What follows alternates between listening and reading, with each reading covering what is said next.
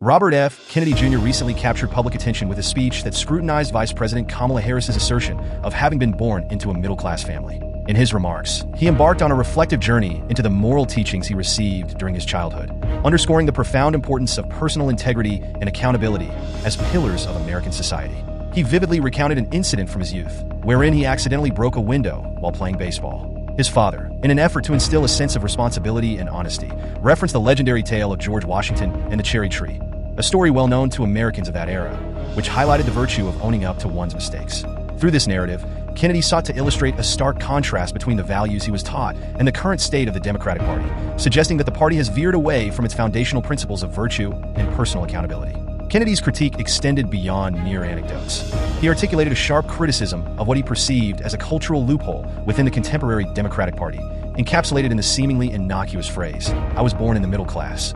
He provocatively suggested that this mantra has become a convenient excuse for individuals to evade personal responsibility, allowing them to sidestep accountability in various aspects of life, from familial obligations to professional duties. In a humorous twist, he proposed that when faced with questions about tardiness at work or neglected chores at home, one could simply resort to invoking this phrase as a means of deflection.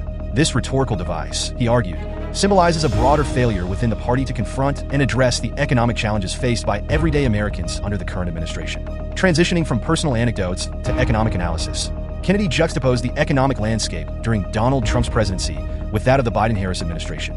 He pointedly noted that key indicators of economic health, such as inflation, rent, and mortgage rates, have seen significant increases since President Biden took office, while wages have either stagnated or declined.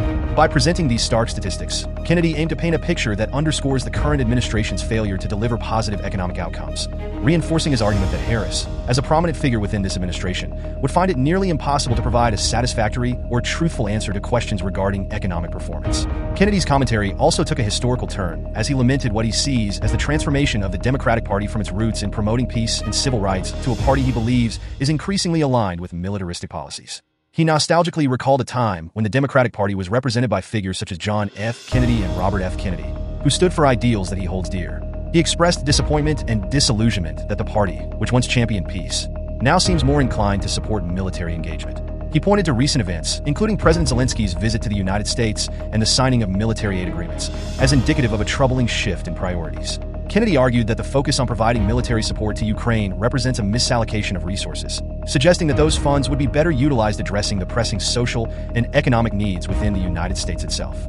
He voiced a strong conviction that the narrative surrounding the Ukraine conflict has been misleading, framing it as a war that we were lied to from day one. Kennedy challenged the characterization of the Russian invasion as unprovoked, positing that decades of geopolitical tensions and explicit threats from Russian leaders were largely overlooked or ignored by American policymakers. He underscored the complexity of the situation, recalling historical instances in which Russia had faced invasions through Ukraine and drawing parallels with America's own military responses to perceived threats in its neighboring countries. In a notable pivot, Kennedy expressed admiration for Donald Trump's approach to diplomacy during his administration. He argued that Trump prioritized American interests and sought to negotiate rather than escalate conflicts, which he believes is a hallmark of effective leadership. He emphasized that Trump's desire to forge deals with other nations should not be misconstrued as isolationism. Rather, it was a strategic approach aimed at fostering international cooperation that benefits all parties involved. This contrast, he suggested, is emblematic of a current administration that has lost sight of the needs and interests of American citizens. Expanding on his critique, Kennedy articulated concerns about the Democratic Party's apparent abandonment of fundamental constitutional rights, particularly the crucial right to freedom of speech. He recalled the lessons imparted during his upbringing, which emphasized the dangers of government censorship and its potential to undermine the very foundations of democracy. Kennedy argued that the Democratic Party, which once defended these rights, has now adopted a stance that endorses censorship under the guise of protecting truth. He framed this shift as hypocritical, noting that figures in the party have historically championed the notion that the First Amendment protects all forms of speech, even those that may be considered false or unpopular. Kennedy asserted that the government's role in managing information during the COVID-19 pandemic serves as a poignant example of how disinformation can emerge from authoritative sources. He pointed to specific instances in which prominent Democratic leaders promoted narratives he deemed misleading, framing their calls for censorship as a betrayal of the democratic principles they once espoused.